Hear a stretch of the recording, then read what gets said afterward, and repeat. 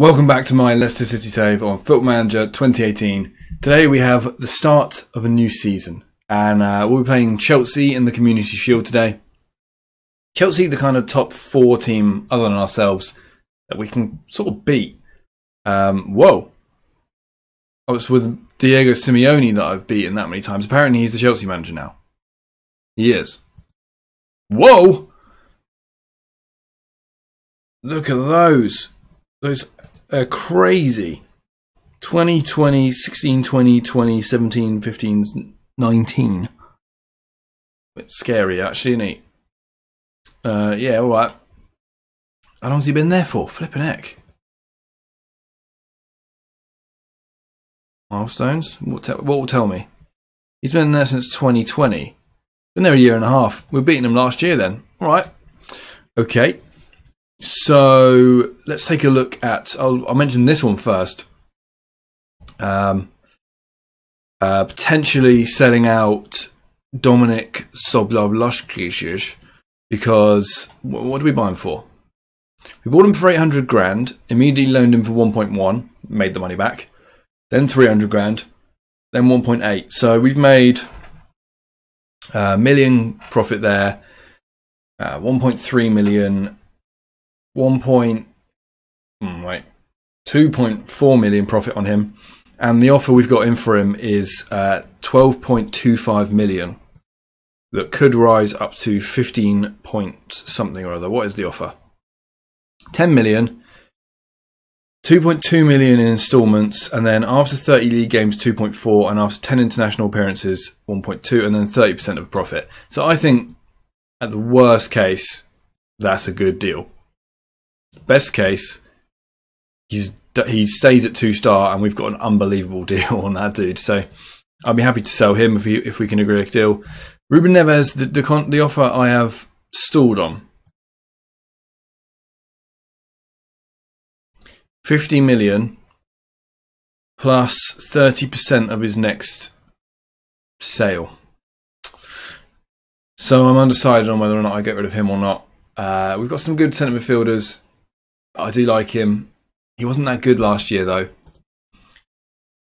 7.04 in 27 starts. He's good. But then if Adrian Silva goes, because he's getting older, I suppose we've got Ndidi. Yeah, I don't know. I'm just stalling because I don't know what I'll be able to get that's better. I'm kind of regretting letting this free agent go. Who I'll just show you here. Sam. Which is probably tells me he's not that good. But basically he was free agent, and my scouts thought he was very, very good. And he just wanted fairly brutal money. I think he wanted like 100 and something, 50 grand or something, and more than a lot of my team. But I did see some of the wages on the other teams are crazy. Let's go to transfers then, and I will try and give you a breakdown of what's gone on in the most dramatic way possible. Well, the release players aren't particularly dramatic. Max Gradel's gone. He was just there for, and so's Del Bennett, gone for tutoring purposes. And just a bunch of players have gone, just absolutely tons that I do not care about. And then let's go to the outs first. Let me see if there are any. Okay, first is Predrag Rajkovic, who I couldn't say his name, so I had to tell him. No, he's fine. He's just fine. 2.5-star goalie probably. He's not as good as Caballero, who's only 19 and has the scope to be much better than currently is. And I think he should be pretty good. So what did we get for him? We got 4.2 million, which is not even what we paid for him. A bit of a disaster one there. One of my favourites from the start of this save has also gone. It's Vicente Iborra. He went for 2.9 million. He had a year left on his deal and he played 1 game last year. Not a problem. I'm absolutely fine with letting him go at this point. But I don't really know what he offers to us. I don't play an anchor man. He kind of was fine in ball winning midfield, but I was happy to cut ties with him. This is a powerful one, actually. I showed you him in the last episode, I think. I'd already agreed to signing for him. 4.8 million straight up, no extra clauses, no percentage of next sale, and he's supposedly better than Jonathan Tah, who was a £70 million centre-back. Significantly better than Keane. He's supposedly a world-class player. When the report comes up, it says, "Oh, there you go, world-class player." He looks like pretty good. Apparently, he's unbelievable. So I'm absolutely fine with Ham. Yep. Yeah. Super excited to have him. And he didn't need a work. He didn't get a work permit. Then I delayed, and then I accepted, and he had a work permit. He should have had one anyway because he's played 6 games now. But super excited by that. Just cheap signing. His value's not as high as it should be, really, but also cheap wage. So I think that's an absolute bargain. Well, Theo Hernandez has gone back to Real Madrid, and I clashed a lot with Ancelotti at Real Madrid, and he said, "I will never loan you a player again." Well, they have. So we've got this guy on loan for the next 2 seasons. He's a backup for Chilwell right now, but he's a wonder kid with 5-star potential. So he could be a very, very useful player for us next year or this year. He looks good, just quite well rounded and young. So I'm happy to have him here and just help us out as a backup. Okay, in my apparently constant struggle to find a good trequartista, I have signed Francisco Geraldes, who looks good, but the scouts just love him. He's a 4-star guy, but that is apparently significantly better than Chad. Mahrez isn't even on that list. We paid 19 million for him, but he's done good in the previous seasons, and he's now worth 43. Not a decent amount of money, but he's a Portuguese international. I think in that role, he'll be pretty good. He has everything you need in sort of 13 and up. I think he'll be good. Good vision, good passing, good dribbling. I think we could see some good production from him, either footed as well. I like him a lot. We're going to give him a go at the start of the year, give him a good run of games. Probably this will drop down to about 3-star because trequartista Mahrez gets a good rating, but then won't learn the thing, and he's also getting a bit older, so I thought 26 years old, a good replacement. He's a lot younger than me, actually. I've just noticed that. That's depressing. Moving on to a lot of strikers. Pinamonti's gone, and the scouts just don't rate the strikers, and we didn't score goals last year, so I've tried to address that this time. So first up is Enzo Reyes. I've mentioned him a bunch of times previously. We picked him up for 11 million. He's a 3-star current guy with 5-star potential. Very, very good pace. Decent everywhere else, but a very good finisher as well. And still only 19, so there is scope for this guy to really improve. The issue I'm having is finding people who are defensive forwards. He might be someone I train up as that because I feel like he can probably do it other than positioning, which is what I'm currently training him on. Next up is Sreten Tesic, another wonder kid. Now, he's only valued at 15 million, but his wage isn't too bad. He's got a good international record, 9 caps and 5 goals. He's good in the air, and he's pretty well-rounded everywhere else that you need for complete forward. Good technique, but very good off the ball, and very, very quick and strong as well. I like him quite a bit. I think he's pretty good, and he's also got a 4-star report. I don't know how many goals he's going to score, but 16 and 19 for Red Star. It's Red Star though, so it's tough to say if he's going to really step up in the Premier League. But 5 and 9 for Serbia is pretty good. And, yeah, 1.2 million quid. That was his release clause, and I saw a couple of other teams for him. I think he's probably going to be our starting striker. And alongside him generally, but not this week because he's got a double hernia, which is not ideal. Another young lad, pretty good pace, very good strength, pretty good composure, decent off the ball. Another good, decent finisher, good dribbler this time though. I think he's going to be good in our advanced forward role if he can sort of sort his life out a little bit. With defensive forward, I've got Mr. Stars. I was really tired when I was playing this. Why have I done that? Let me show you the report. Basically, Tesic and Jolly are 4-star, Reyes is 3, and then Driussi is 3. And I don't even know where Iheanacho fits in there. 2.5 stars for this dude. Like, if you look at his goal scoring record these 3 years, that's pretty mad to be 2.5 stars. And he's still worth 40 million. Yeah, it's just slightly bizarre. I can't figure this out at all. Strikers seem to be so erratic with their ratings. Jolly, though, I saw off a few teams for him as well. Pretty decent record, if I remember correctly. We paid 16.75 for him. Yeah, decent record. Over a goal every other game. Good record, but again, 5-star potential. I've been lied to here. Either way, if he's 4-star and Driussi's only 3 and Iheanacho's 2.5, you expect him to throw in a few goals. He looks good. He looks good. He's still only 19, which is madness. How is he not going to grow? Between now and... Well, yeah, all right. Okay, but as I say, Tesic has also got... what? He's also 4-star and not going to grow at 19, which is nuts to me again. And it's annoying, actually, because it said they were going to grow and be pretty good. That's all the signings. But I think we've improved without throwing money around. Let's go to the world transfers, because there were some big ones and some frustrating ones. Can we go...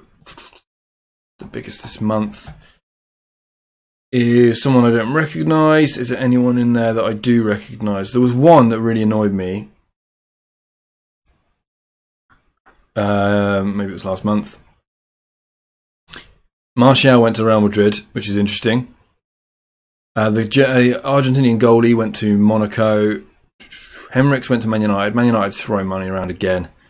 You'll see they're down here as well. They've also signed Lorenzo Pellegrini, who looks super good. And it was someone that Man United signed that was really annoying to me. Oh, they've also signed Kessie, who looks really good, and I didn't notice was an option until he'd gone, and he went for 23 million. I probably would have picked him up. And then we go to Man United. I'm pretty sure it was Man United that signed him. Yeah, here he is. So 46.5 million going up to 75. Jeffrey Witzer, who is only 20 and looks really good, really good. And Man United, of course, picked him up just because they pick everyone up. And it's quite irritating.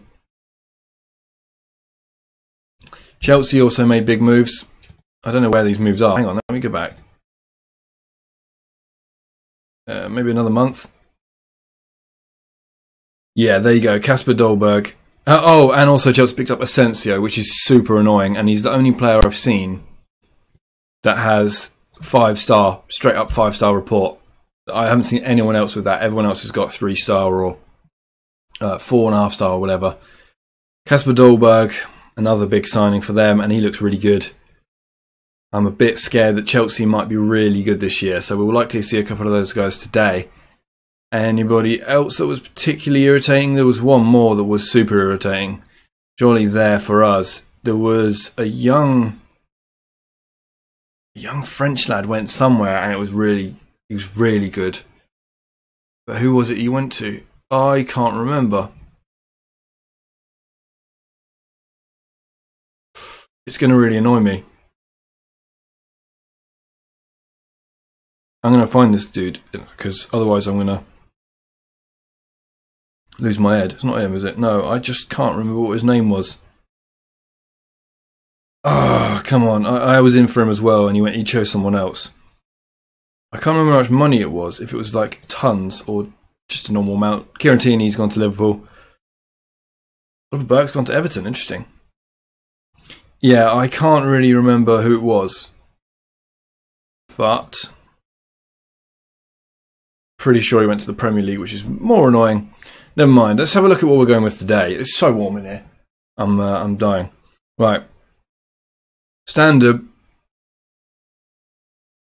with a few exceptions. That's not standard at all. It's 50% of what we had last year. Caballero in goal, standard goalie. Fabricio Bustos, right back. We got offered quite a lot of money for him, actually, but I'm still yet to find a right back who really has similar or good enough attributes to replace him, really. Jonathan Tah as our right centre-back, perfect. Elizondo is our left. Hopefully that's going to be a really strong partnership. Hortao on the left back because Chilwell's injured. Hazemali's injured, not that he would have really played. And then Jolie's also injured, so they're not in. Then Adrian Silva, Wendell and Bagarin. Neves on the bench for now. We'll see how all the transfer situation pans out with him before we sort of make a decision on him. Bagarin is the man, I think. I think this guy at 20 is just, the sky's the limit. He looks like an absolute animal. Francisco Giraldez. And then we're going with Enzo Reyes and Sreten Tesic with Driussi on the bench. Driussi may well make an appearance, as may Iheanacho, as may Mahrez. So could Neves, Ndidi as well. Unlikely to see Keane or Oza. Oza, by the way, has got nationality. And he looks okay, with a good bit of potential. So he's not what I thought he was going to be when I signed him, which was 1.2 million, but he's worth more than we paid for him. And he looks all right, and he could get to be 4 stars, which is pretty good. A 4-star goalie is a fairly top-notch goalie. It's a bit of a weird one because it means Maguire drops out. I think, actually, I haven't even thought about this, but I think Vavro's got to go. Because if we've now got Tar and Elizondo, then Keane as the first backup, Maguire as the second, and then Abcher is a very, very competent 5th. Probably as competent or more than Vavro, to be honest. And much younger, significantly more. In fact, better than Maguire as well. Ooh. Yeah, I think Vavro's going to be gone. Let me. How have we not made money on him? Oh, we might have done actually. 2.8 million. Okay, that looked like a great signing when we made it. So let's go. How do we offer him out? Offer to clubs. Let's offer him out at 4 million and just see what happens. Transfer listed, not needed. If we can get a bit of dough for him, that's the good stuff. Okay. Anyone else that needs to go? Because I've got a fairly full squad. The strikers are just... It's Vardy as well. Like, I'm forgetting about Vardy. But he's still around and he still could easily do the business. In fact, last year, he was really the guy who kind of did the business. That's not it. What's that? That's overview. No, get out of my life. He got 11 goals last year in 11 starts. So he might well be the guy who does it for us this year. Okay, let's go. Chelsea, I'm so interested to see what they're going to come out with. It could be... Yeah, they're struggling for match fitness, but that's fine. They'll get it in the match. Tesic still needs a number. What number have I given everyone else? I'll give him wild numbers. Vardy's kept his number 9 because it's Vardy. He has to. Let's give Tesic some wild numbering. I think 88 and 99 have gone. That's Jolly, and Jolly apparently I can replace the number. We'll give him 77 because why not? And then Burke Oza. 23's gone. That's annoying. 23 is my go-to goalie number because of Carlo Cudicini, still from 2000s. We'll go 32 because I think that's a different goalie somewhere. I'd say 30 in honour of Henrik Lundqvist, but you wouldn't know what I was talking about if you're watching this, maybe. Or maybe you would. I don't know. Let's go then. I'm melting. It's so warm in here. And that's okay sometimes. Okay, they're playing a 4-4-2 with Wharton. I don't recognise at all. He's a regen. He is a 17-year-old regen. Oh, done. Oh, no. Hang on. He is a regen through their youth system. He's played 2 games. Okay. Christensen, Bakayoko, Nastasic. Lafont is a fairly new signing for them. He's very, very good. As Piliqueta. Casemiro and Asensio, the Real Madrid connection there. Bastion.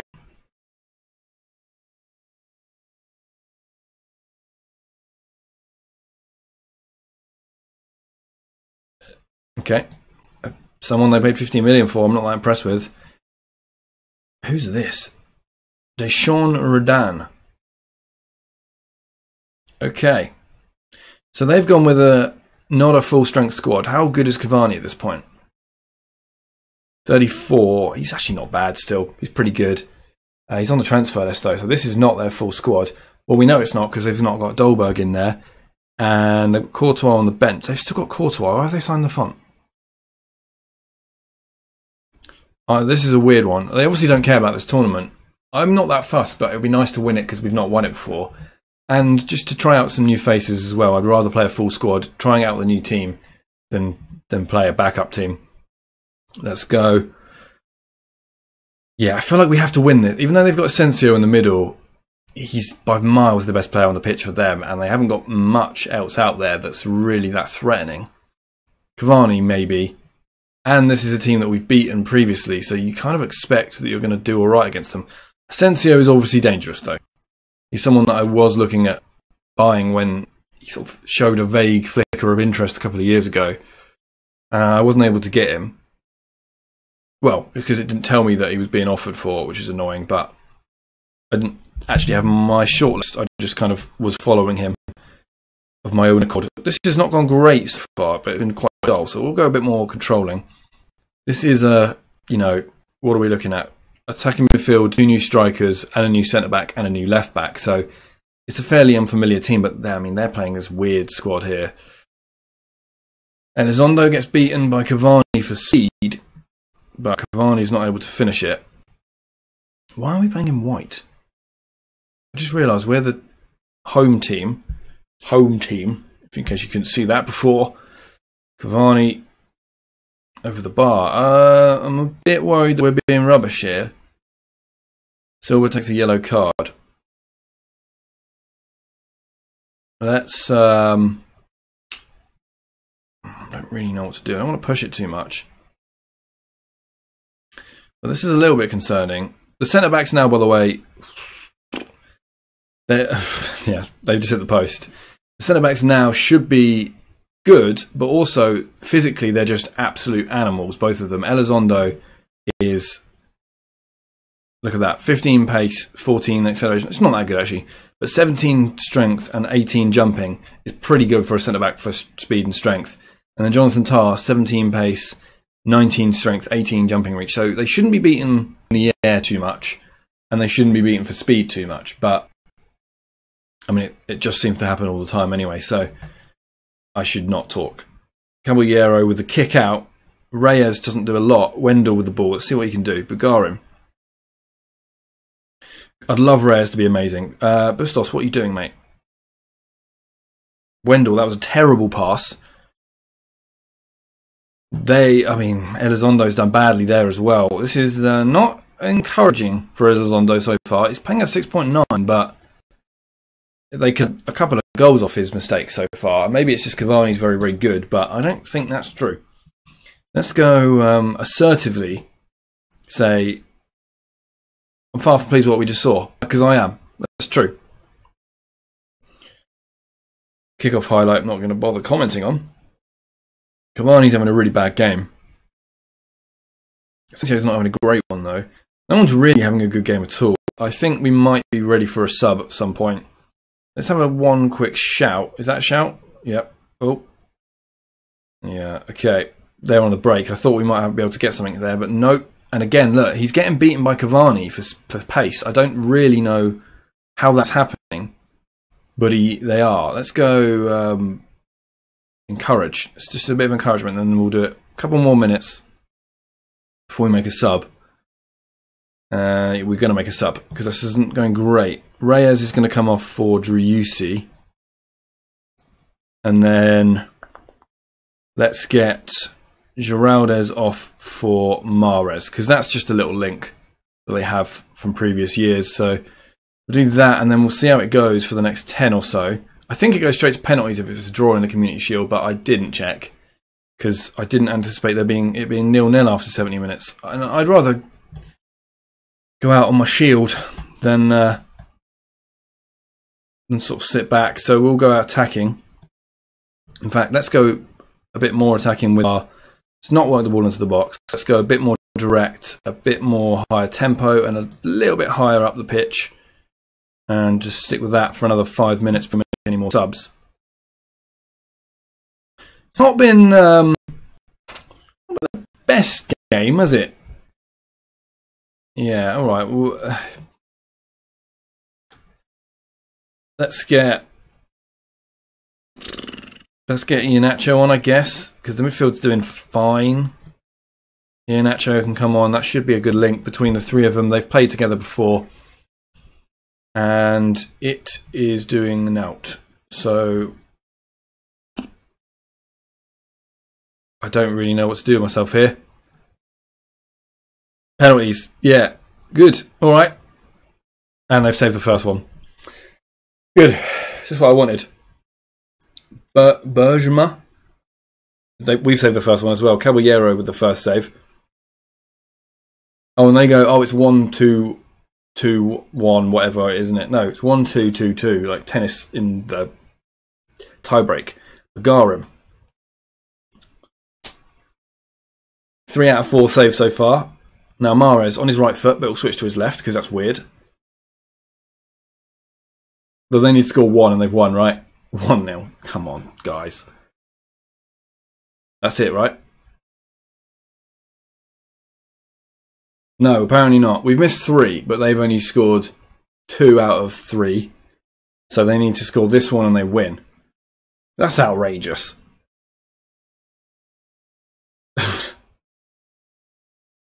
So it's 2-0 after 4 each. 3 each. No, we've had 3, they've had 4, right? Ryusi needs to score his penalty, though. I feel like they should have let me pick the penalty takers, surely. Ryusi. We do actually score in this match, because I was just thinking we're not going to get a goal, even in penalties. And that's depressing. Ortal with a bit of pressure on his shoulders.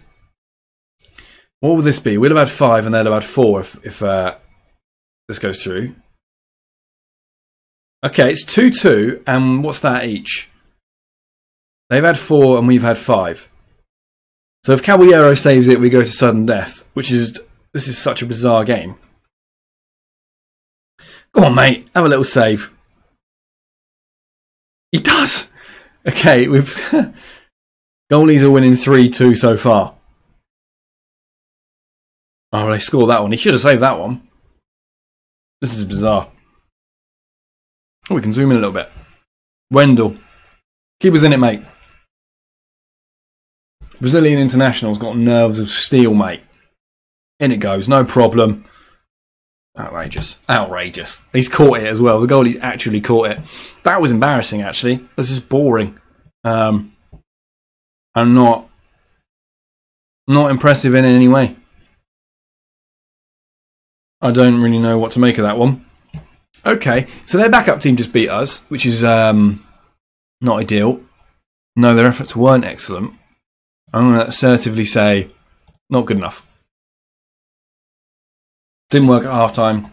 They liked the end of the match, but that was rubbish. And it always seems to happen at the start of the year, but especially when you make those sorts of changes. That was super disappointing. Yeah, that was disappointing. Okay, I'm going to end it there and probably bring you in for what? I mean, I was tempted to bring you in for a Leeds game because we've not played them before. Let's go. Maybe a Champions League game, something like that. We'll see. I'll bring you in around somewhere. Champions League is still the big thing we want now. Obviously, we want to win the league again. Charity Shield's not really on anymore, so our chances of winning the Charity Shield were severely hurt by that last game. So let's hope that we can be good in the league again. Yeah, I don't really know what to make of that one because that was dire. Those 2 strikers did nout. The attacking midfielder Giraldez did nout. Centre back was pretty poor, and he's lucky that Cavani didn't score a couple. Really, there you go. I hope you enjoyed that. What do you think of the new signings? I mean, other than the fact that they were just all rubbish, I'm pretty happy with them. You know, so I hope you enjoyed that. Thanks for watching.